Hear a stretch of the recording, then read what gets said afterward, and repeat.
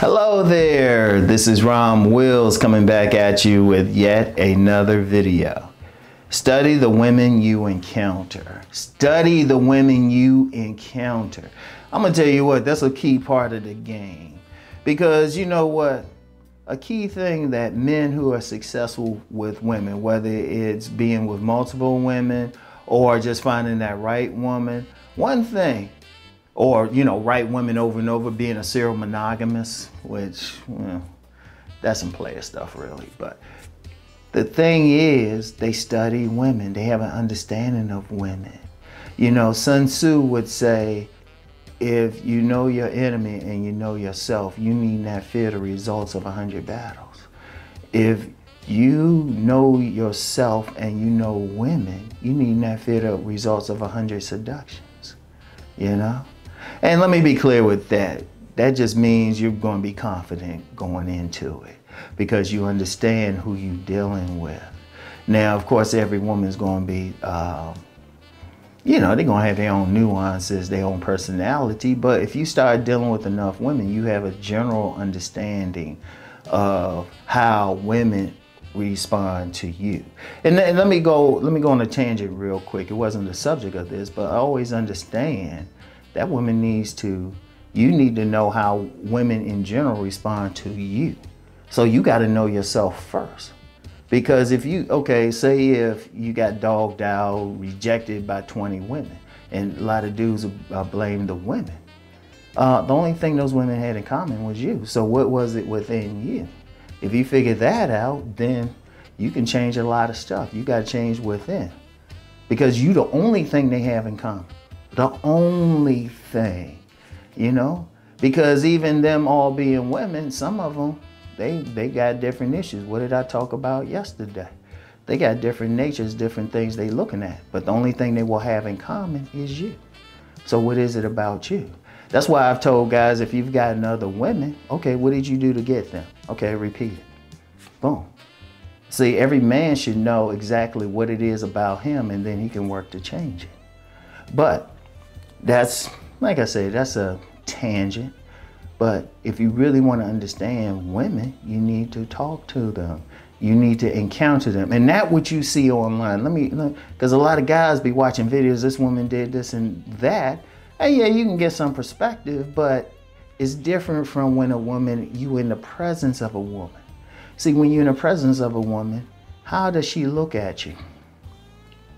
How does she look at you? How close does she stand? What's the tone of her voice when she is speaking with you? You know? And then you study her personality, even if it's not dealing with you, because it could be a totally friend situation, right? How's this woman behaving that you're in the presence of? How's she, like, you know what? It could be you just watching a woman. Like she's in the same place she's with a man. How's she acting? Pay attention to that. Like, especially every time you go out with a woman, record stuff. Every time a woman stop and talk with you, record it. And when I mean record it, do it in your mind. I remember an ex-girlfriend I had. She even joked about it because she said, yeah, Rom, you got that computer in your head. You'd be like, do do do do do do do do do. And it's funny, she knew me well enough to know that, because seriously, I be checking out every time I encounter a woman. Like a direct encounter, especially we get to talk. I'm like, okay, she's slim. Okay, she pretty. You know, is she got a fat butt? Is she a butterface? I'm like, okay, how's she acting and all of that, especially with regard to me. But then even when you're around that woman, you know, she got a boyfriend somehow, she treating him and everything.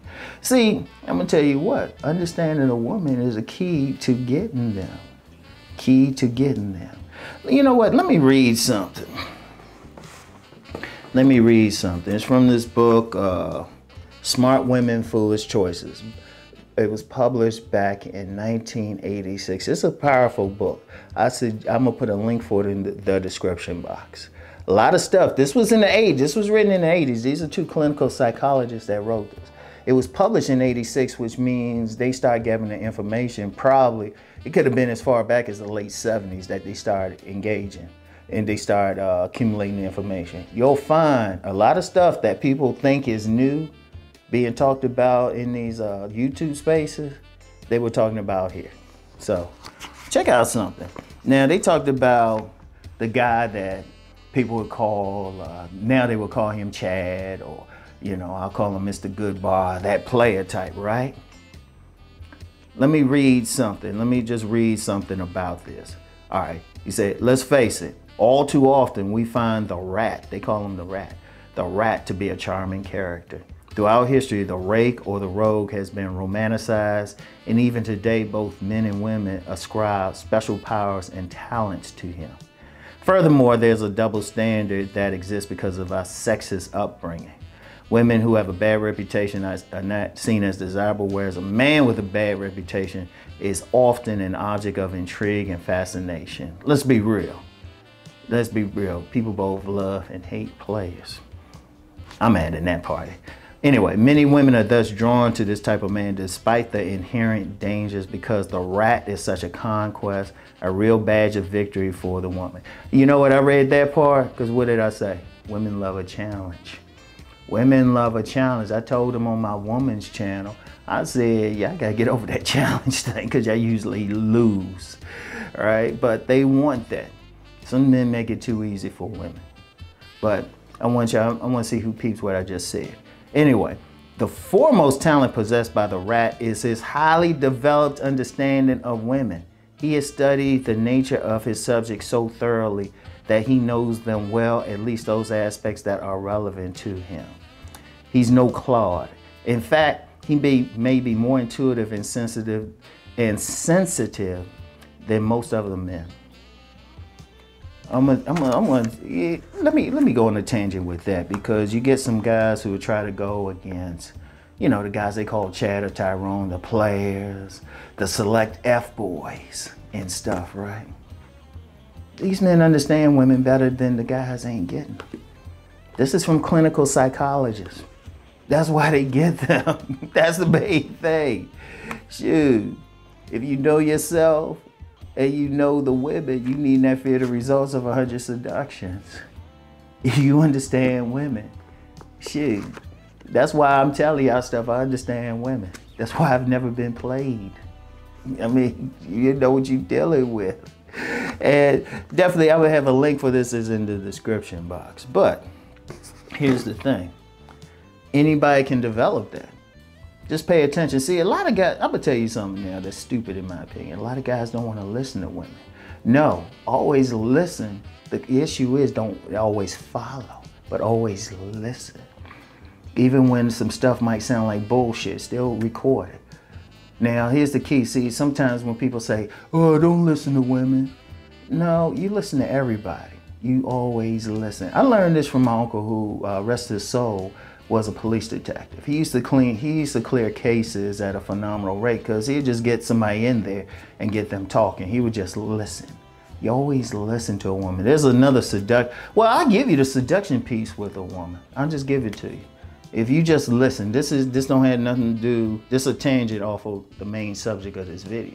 But if you listen to a woman, just let her, don't solve her problem, just let her talk. Let her get whatever is on her mind off. She becomes more relaxed. She becomes more relaxed. She becomes easier to arouse. Boom. She's relaxed, her defenses are down. She feels comfortable. Boom, you can arouse her. You can tap that ass. Remember that. But getting back to the main subject, always study them, listen to them, pay attention to their behavior. Pay attention. And don't just focus on the negative stuff, focus on both bad and good. You know, even though I don't go in on women, trust me, I know some of the stuff women will do better than some guys who are going in on them all the time. Because I pay attention, I talk to women. Women share stuff with me, I know how to get them comfortable and stuff. And I'm studying them. I'm paying attention. Every single to this minute. Every single time I encounter a woman, she does something, I see her hanging out with a certain type of guy, I see what they're doing, I listen to what they're doing and everything.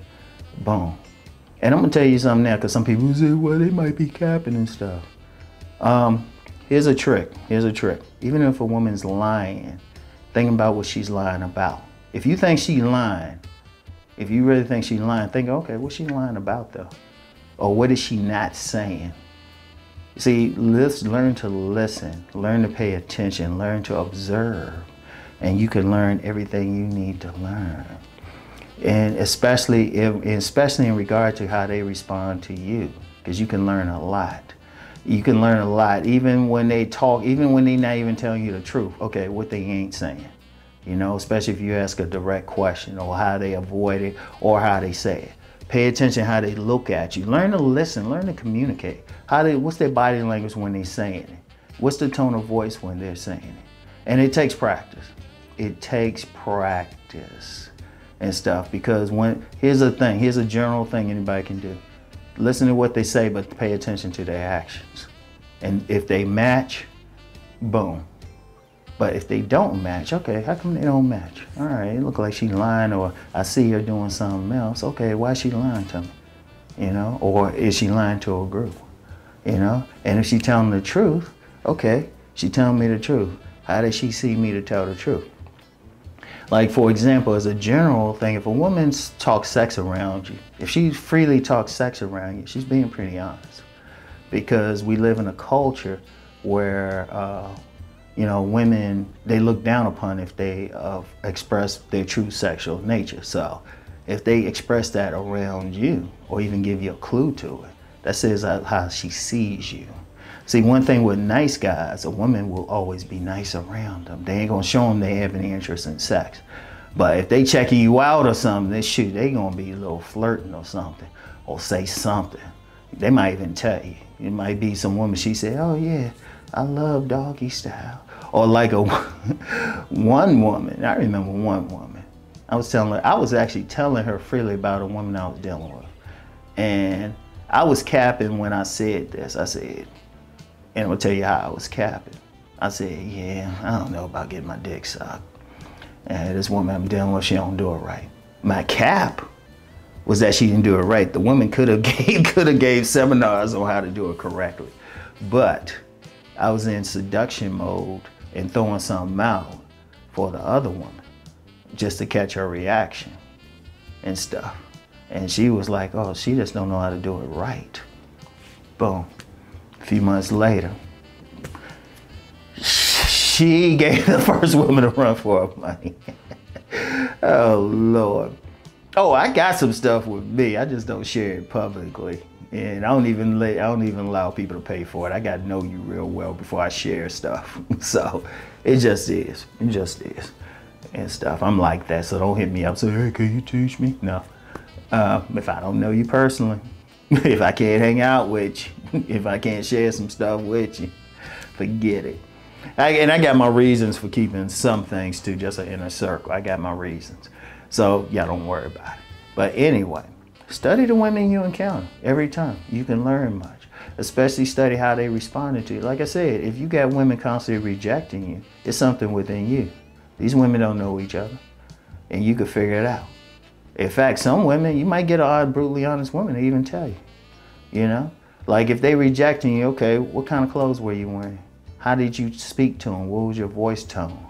You know, what was your body build? What was your grooming and style? Because that's the only thing they had in common. You study that. That's a basic thing.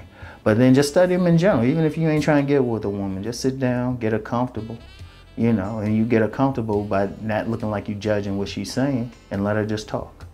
You know, if she says she had trains ran on her 17 times, you just look at her like she just said, you know, a certain team going to win the national championship in basketball.